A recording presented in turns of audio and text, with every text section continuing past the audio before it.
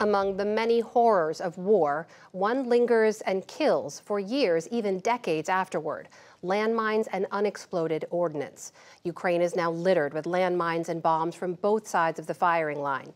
The task of clearing those explosives is massive and complicated, but a technological advancement tested in Oklahoma could make that job far easier in the breadbasket of Ukraine. With the support of the Pulitzer Center, special correspondent Jack Hewson reports. Cautious steps into the farmland of Mykolaiv, southern Ukraine. These soldiers are on dangerous ground. In just over 18 months of conflict, Ukraine has become the most mined country on the planet. In this liberated territory, these military engineers, or sappers, are practicing mine clearance the old-fashioned way. It's a process of walking out in lines of about 50 meters at a time with a piece of rope behind you marking where you've been. Even on a clear stretch, that'll take 15 minutes at least. But if they find something, then they're going to be there digging it out for significantly longer, then maybe blowing it up. That's how long it takes just for 50 square meters. You can see how big this field is. It's going to take forever just one field, never mind the rest of the country. More than 67,000 square miles of Ukraine is reportedly littered with landmines and unexploded ordnance, or UXO. That's a landmass equivalent to Florida. Tasked with much of the clearance of Ukraine's civilian areas is the Special State Transportation Service, or SSTS. Sergeant Dmytro Savitsky tells us it's slow and dangerous work. My squad leader, he had a traumatic amputation of his right leg. What goes through your mind doing this job every day, knowing that something like what happened to your friend could happen to you? We realize that our citizens, children, and women will walk on these lands. Even here in the field, workers and combine harvesters are working, and people's lives depend on our work. Just down the road from this field, Alexander Kunitsa knows this all too well. He was nearly killed foraging for mushrooms near his home.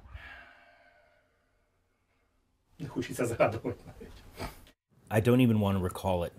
There I hit the plastic mine. Considering the things I saw doctors extracting from me, I hit the PMN-2, an anti-personnel pressure high explosive mine. The only other thing that I remember is that I asked those guys who were carrying me out of there to shoot me. I'm used to walking on my two legs. The area had supposedly been cleared several times. It is very difficult to find such mines. It's 30% likely that you will find this mine and 70% likely that you will hit it. Even if you run a metal detector over that mine, it won't see it. This constant background anxiety that your next step could be your last leaves Alexander's community on edge. During this last month, there have already been 3 cases of people hitting mines. I was the most lucky because I remained alive. It's not just lives that are threatened by mines, but livelihoods too. 19,000 square miles of Ukraine's agricultural land has been polluted by UXO. In Mykolaiv, commercial tomato producer Fomin Konstantin is unable to use 85% of his fields. This is a disaster, but what can we do? We are trying to work with what we have. He's lucky that the army has already cleared 4,500 acres that he has now planted. But manual demining is agonizingly slow. Agriculture accounts for 41% of Ukraine's exports, and rapid demining will be vital for the country's economy. I mean, demining the territory on foot without special machines will take hundreds of years.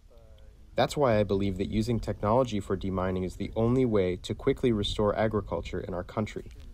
Konstantin is right. A recent study estimated that it could take more than 700 years to clear Ukraine's minefields with the resources it currently has. But new technology brings hope. I'll get first one. Yeah, get first one. Let's get the satellite map down. 2 young American scientists are in the final stages of testing a machine learning algorithm that locates mines and UXO without having to endanger human life. The demining web application we've developed is called Spotlight because it's going to find different items from the sky, similar to a spotlight would. The mines are very small, and often in high vegetation, it's impossible to see them unless you're standing right over them. The good thing about drones is that they're always right over the mines.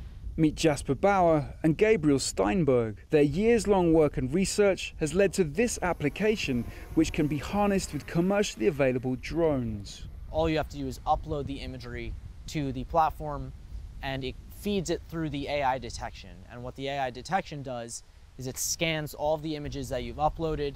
It's trained on what the munitions and mines look like, and it will draw boxes and identify them and provide locations as well.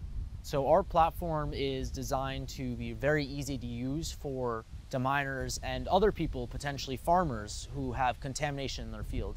We traveled to Chernihiv in northern Ukraine, an area occupied by Russia at the start of the war, where the application is being prepped for real-world use.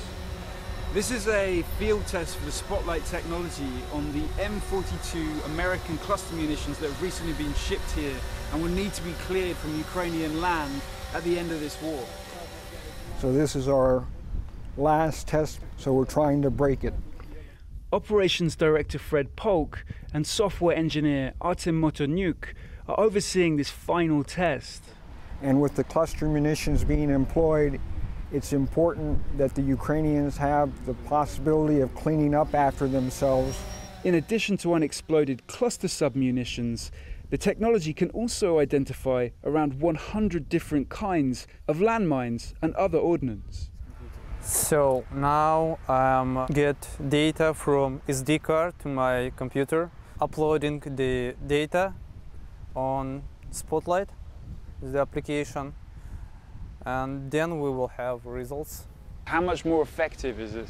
Oh, it's very effective, I guess.